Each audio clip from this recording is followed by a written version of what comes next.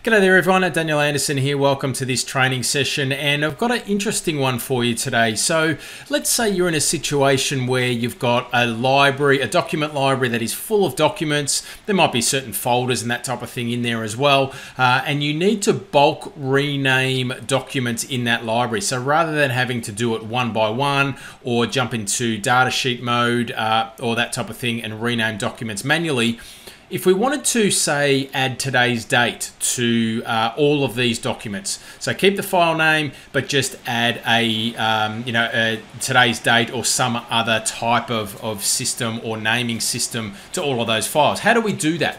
Well, we can use Power Automate, and we can use a manual trigger to get all of those documents, get today's date, and then utilize the copy and delete functions or steps, actions in Power Automate to be able to achieve the result that we're looking for. So let's dive in, and I'm going to walk through how we go about setting this type of scenario up. So we can see here is our document library. It's full of documents, right?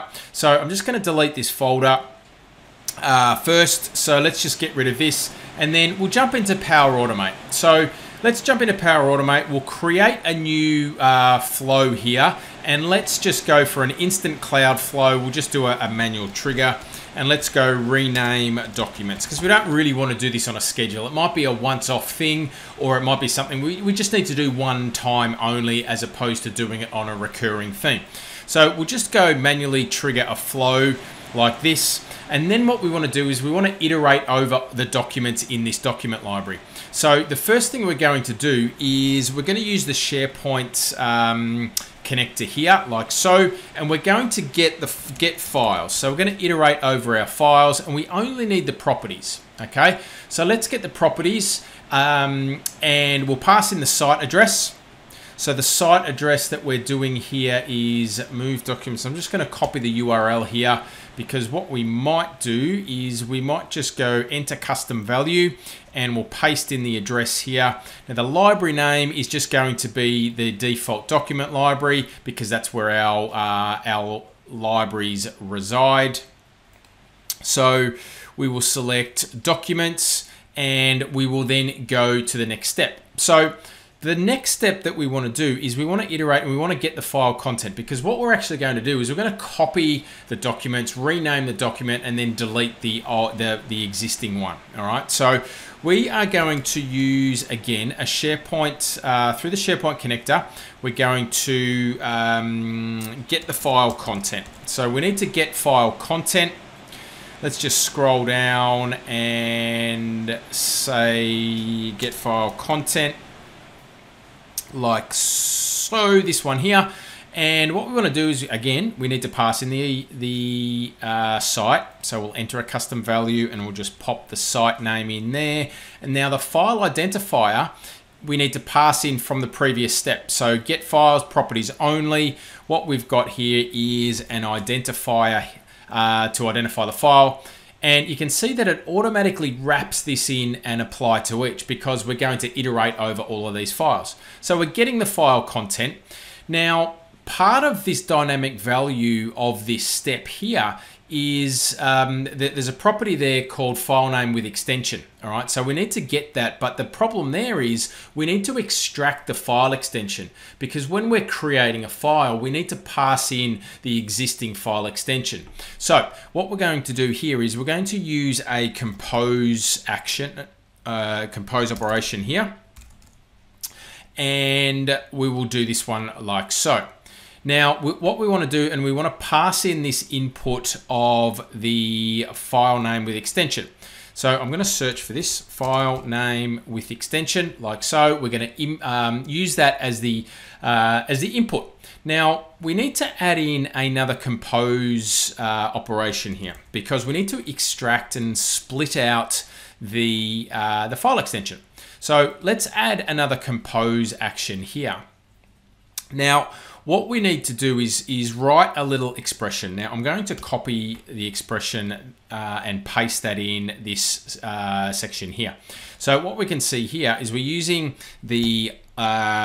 last, and then we're splitting the output of the previous action, which is compose, right? So I'm just going to rename this, and we'll pop in compose like so, because that's the name of that previous, the output that we're going to pass in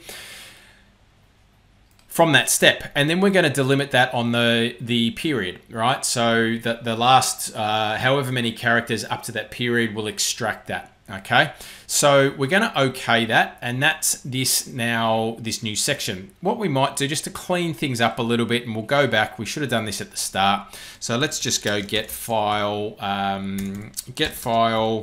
name with extension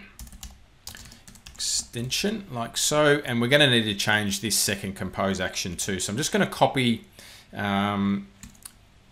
that, and that's just deleted it. So let's just go get file name with extension, and we'll enter that. That's now renamed it. So now in this compose 2, let's just rename this as well, just to tidy things up. Let's just call this split and get extension, and we will need to now just change this expression. So we just need to pass in get file name with extension like so. All right, and we'll update that, and we are now good to go. So the next action that we're going, or the next operation that we're going to add here, is to create a file. So we're going to create a file again using the SharePoint connector. We will create file like so, and the site address, again, we just need to pass in this site address. So I'm just going to grab the URL one more time. We'll pop down to enter custom value, and we'll paste in the site address, the folder path here. So we could pick a different folder path as well, but what we're going to do is just dump it into the same location. So let's just go to shared documents. That's the one we want. We want to, now this is where we can craft our file name. All right, so what we want to do is we want to keep the same file name, but we want to add in a date. All right, so let's pass in name. Now, what we haven't done, and what I'm going to go back up to the top here, is we are going to, first of all, get the current time. Now, there's an action here that we can use, and we're going to use current time. And that is going to get the current time. Okay, we don't need to pass in anything, but what we want to do is we want to then convert this to our time zone.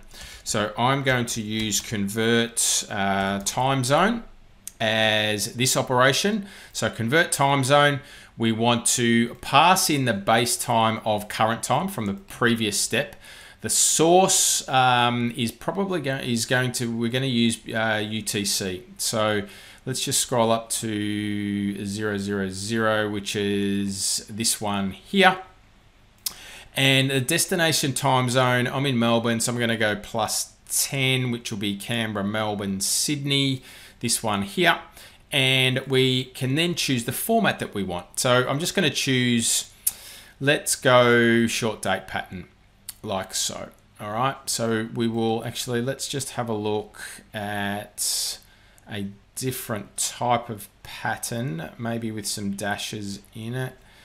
Let's go for, no, we'll leave it as that. Okay, so we'll leave it as current time. All right, so now if I scroll down the bottom here, we want to create the file, the name, we want to go dash. We then want to paste in the current time or the current date. All right, so let's just go date. Actually, let's scroll down. We'll find this like so. Here it is, converted. So converted time, we'll pass in that. We need to put in the period like so, and we want to pass in the output of the split and get extension. So if we scroll back up the top, I think it was up the top, here it is there. So we want to split and we get extension, we want the output of that. So we want to pass in that. Now the file content, remembering we got the file content up the top here. So if we scroll down to the dynamic values and go file content, and we want to pass in that file content. So that's creating that file for us. Now the last step in our process is going to be to delete that the source file, so the starting file. So again, we're going to choose SharePoint as the connector, and we will look for delete file like so. Here it is. And again, we're going to pass in the site address. And let's go enter custom value, and we'll paste in the site address. Now the file identifier, again, we need to pass in that. So identifier from the get files properties action, and we are then good to go. So let's now save this, and we'll jump into this library here. So we've got all of these files. What we might do is let's just delete a few so that it doesn't take so long to process. So let's just delete all of these. So we've now got 3 files here that we should have renamed. So right, correct so what have we done here? Split and get extension. Correct to include the valid reference. So split and get extension. So let's just have a look at what's happened here. Okay, so I've just redone this expression here. I've just renamed this compose action here, and just renamed this as well, and we are saved and we're good to go. So let's give this a test. We'll give it a manual test. We will test this off like so. And well, it'll ask us to sign in just to authorize the connector. Let's run the flow and we'll see what we are outputted with. All right, so it's running, and it's applying to each here. And if we jump back into the SharePoint site, what we're going to see here is the new user guide has been done. All right, so we can see here 13th to the 12th. And the other ones should be following. We'll just give this a bit of a refresh. And you can see here that all of these files have now been recreated, so and have inserted that date as well as the file extension. Now, if I go and have a look at the, maybe let's go and have a look at the recycle bin. Now, I'm not sure if this actually works, but we'll jump in and have a look. So what we should see, and we do, is that those files are actually in the recycle bin as well. All right, so not only have we copied and created new ones, we've deleted the old ones, and they have moved into the recycle bin as well. So there we have it. A way, and a manual way or bulk way, if you're in a scenario where you need to rename documents in bulk, whether it's a one-time thing or whether it could potentially be when new files are added to document libraries as well. It just depends on the trigger that you want to take action on. So there we go. Hope that brings you some value. Thanks for watching, and I'll see you in the next episode.